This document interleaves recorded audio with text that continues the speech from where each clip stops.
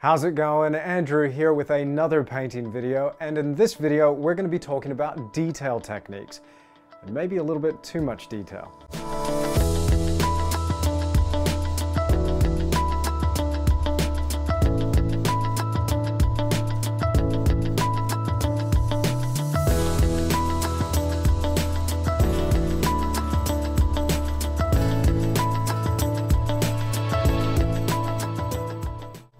Now in this video, I'm going to carry on with one of the En Plein Air studies from the last video, and I'm going to apply some detail techniques here over that loose base that I achieved working out in the field. I think one of the things that I'm trying to do with my paintings is convey some sense of reality. Whenever we try to do that, there's a tendency to try and pour everything we can into the picture. Often there's a line that we cross, and I feel I may have crossed it with this painting. But it did form an interesting situation where we can talk about some detail techniques and maybe pushing that line a little bit too far. Now I'm going to be continuing with this subject of a barn in a place called Waitahuna in the South Island of New Zealand. I love the different textures and shapes in this structure, and I really love this warm light cast by that afternoon sun. Now here's my En Plein Air study, a far cry from that light that I see in my photographic reference. So I'm going to try and use some of these pictures here to capture some of that character and get it into my original painting. One of the things that I'm really interested in here is that low angle light. So I'm going to try and capture some of these colors with my palette. And on this palette I have burnt umber, burnt sienna, yellow oxide, titanium white, cadmium yellow, cadmium red, quinacridone magenta, dioxazine violet, ultramarine blue, cobalt teal, and phthalo green. Now, as you would have seen from some of my other videos, I have a particular method of working. I always like to start with whatever's furthest away from the viewer and then work my way forward. This is to achieve a sense of depth from the outset. And also I find it easier to add saturation to my colors as I bring these layers of depth forward. So here with my sky, I'm going to begin with things really loose and blocky, working directly over what I had there initially from the En Plein Air study. I'm using a filbert brush number 4. Now I'm using a combination of colors that is pretty simple indeed. The vast majority of this combination though is titanium white. To this I'm adding quinacridone magenta and ultramarine blue, being very careful not to get too much magenta in there and going too purple. I also have plenty of cobalt teal in the mix as well. I just love this low-lying cloud bank that I'm seeing in the photographic reference, so I'm trying to get some of this character into the sky region. Now once I'm happy with my sky, I turn my attention to those distant hills. And here I can see some really interesting character as that low-angle light cuts across the forms. So I'm going to begin here with my shadow. Burnt umber and ultramarine blue form the majority of this combination, with a little bit of yellow oxide. Now when it comes to getting greens to recede, I always start off very slowly. I don't go for my most saturated yellows and greens right off the bat. Rather, I mix my greens to be desaturated. This way I can add saturation later in the process. So I'm beginning here, as I said, with my shadows, and I'm going to try to make these a little bit more interesting, not just one tone or color, and bounce maybe a warm green off a cooler one. So for this I'm using cobalt teal in conjunction with yellow oxide. One of them is juxtaposed against the other, and I'm getting this rattling effect between warm and cool. I'm using a wide variety of brushes here, most of them hog bristle, in a variety of shapes. I really love these filberts, but I absolutely adore these bristle daggers. I'm going to be talking more about brushes in the next video. Time to bring in some of these highlight areas. And again, I'm going to be using plenty of titanium white. I'm constantly paying attention to my saturation. It's really difficult with this light angle, and at this time of day, everything has a tendency to become a little bit too intense. So I'm constantly desaturating, and for this I'm using plenty of burnt umber in conjunction with ultramarine blue. These two mix together to make a near black, and then with the addition of titanium white, I can create a gray. So this gray paint I'm using to desaturate some of my combinations, to keep some of that intensity out of the background, because we're going to want to reserve that for the immediate foreground. Now, one of the things I love about these bristle daggers is the versatility of the marks that we can make. And here you'll notice I'm using just the ends of the bristles of that sharp point to just flick on little bits of paint here and there to communicate these trees catching that late afternoon sunlight. Now there is so much going on within this scene, and now that I'm done with the sky and the background hills, it's time to focus on the next layer of depth, which is going to be these trees here that stand either side of the barn. Now I'm going to be going much darker now for my shadows. The darkness here will allow this zone to creep forward another step. And I'm going to begin with my darks in this zone, just flicking that color in there to communicate some of the texture of these old pine trees. Once my shadows have gone in, I then go on with some highlights and flick this across the surface. Now I've got a little bit of a darker tone here to bring into the foreground. This phthalo green, in conjunction with burnt umber to avoid some of that saturation, will make a nice shadow base to then add to. Now I've already got a really good base with my En Plein Air study, but I need to add a little bit to the complexity here. So I'm thinking about my shadows, but I'm also thinking a little bit about my highlights. Now I'm not going to go too bright with these highlights because again, I want to be able to add that crisp detail over the top, and I want those detailed marks to register against the neutral base. So here I'm just trying to provide a little bit more interest and create a nice fragmented painterly surface to layer that nice detail over. For my shadow greens, I have a lot of phthalo green in there with ultramarine blue and burnt umber. But for the more highlight colors, I'm using a little bit of cadmium yellow here. Now, I wasn't using much phthalo at all or cadmium in those background layers. And that's what's hopefully going to allow these foreground tussocks of grass to come all the way to the front. Now, I just love this bristle wedge, as I've said, because I'm able to knock in these deep highlights and make them quite broad strokes. But then with just the ends of the bristles, flick on more blades of grass and much finer marks. This is allowing me to create a little bit more texture and a little more interest here in the foreground. Now, I've been putting off the barn until now. It's sitting out here in the middle of open space like a bit of an anomaly. Its colors don't match the background or the foreground at all. So now I want to just try and redefine some of those edges that I may have lost, and then think a little bit about how I'm going to paint this texture of the structure.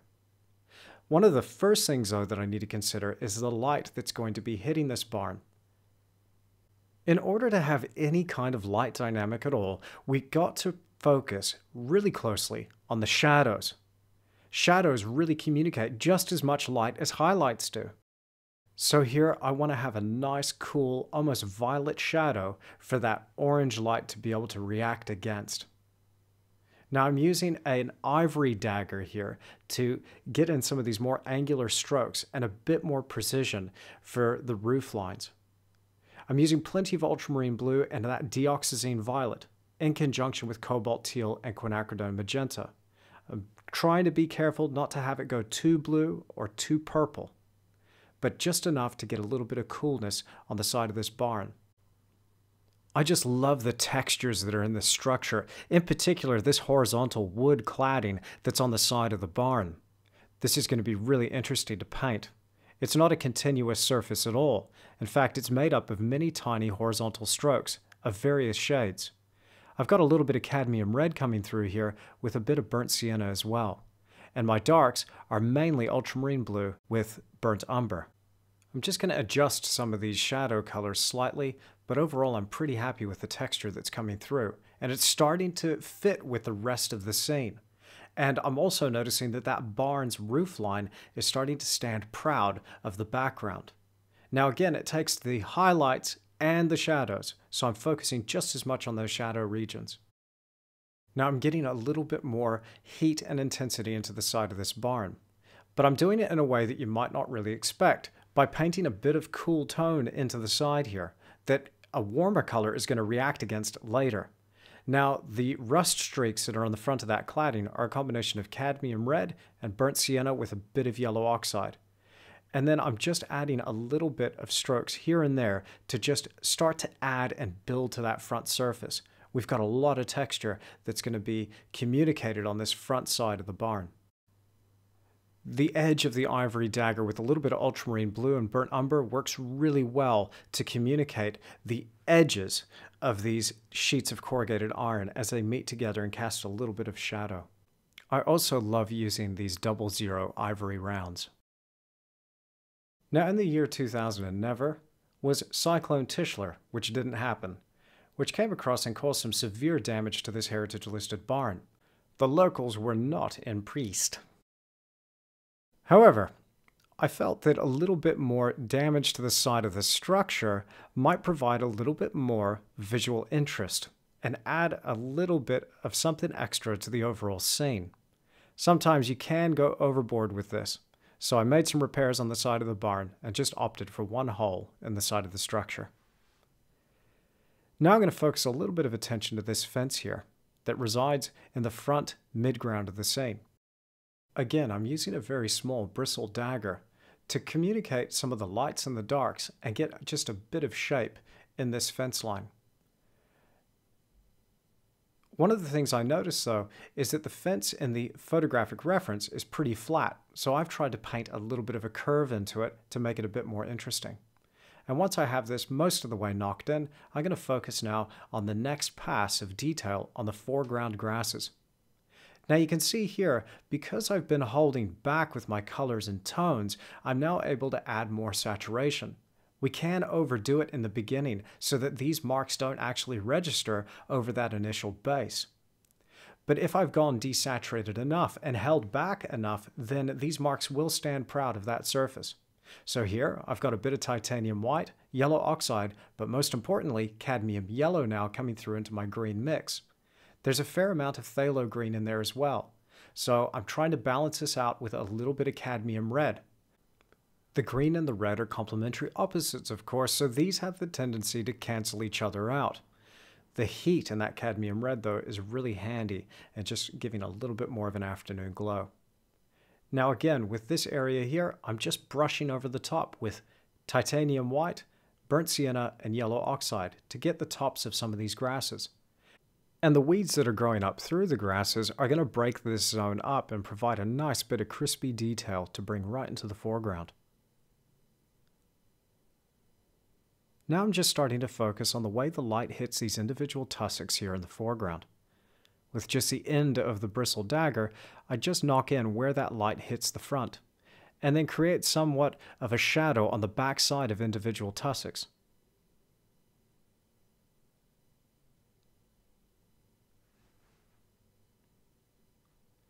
Once this is done, I can then go at it with a 00 round, or an ivory round in this case. I'm focusing on the highlights as well as the shadows again, to just create a bit of that texture. Now, as I mentioned in the beginning of this video, I have the tendency to go overboard when it comes to detail. I just don't know where the line is. Ordinarily, I probably wouldn't put this much into a painting because I just feel it's too much information. But once I start, it's very difficult to stop. So I've decided to just keep going the whole way with it and see where I ended up with an accumulation of these very fine marks.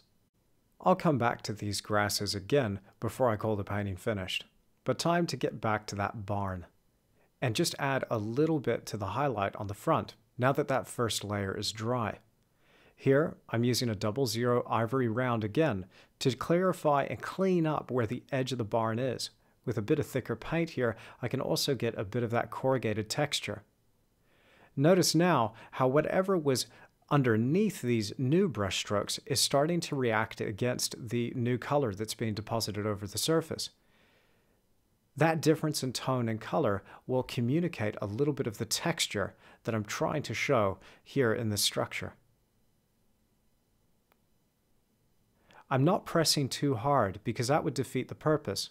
Rather, I'm just brushing over the top of the texture that was left by the Belgian linen. As the tone gets lighter and lighter, I'm noticing that the side of the barn is standing proud of that background.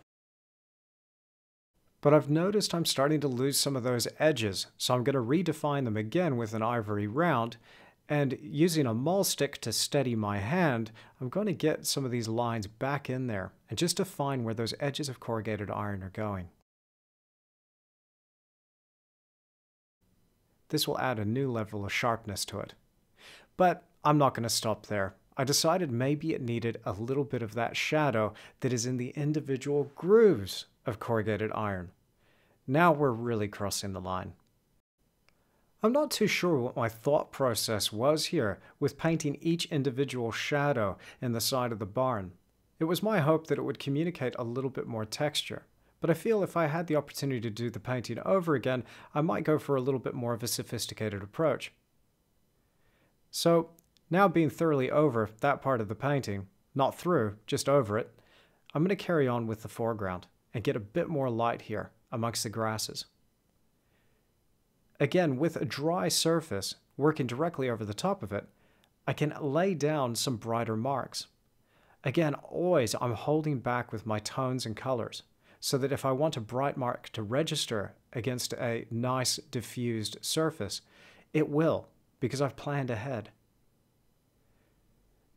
Just a little flick of this titanium white with cadmium yellow and phthalo green will provide a nice little highlight that's catching the front of the blades of grass.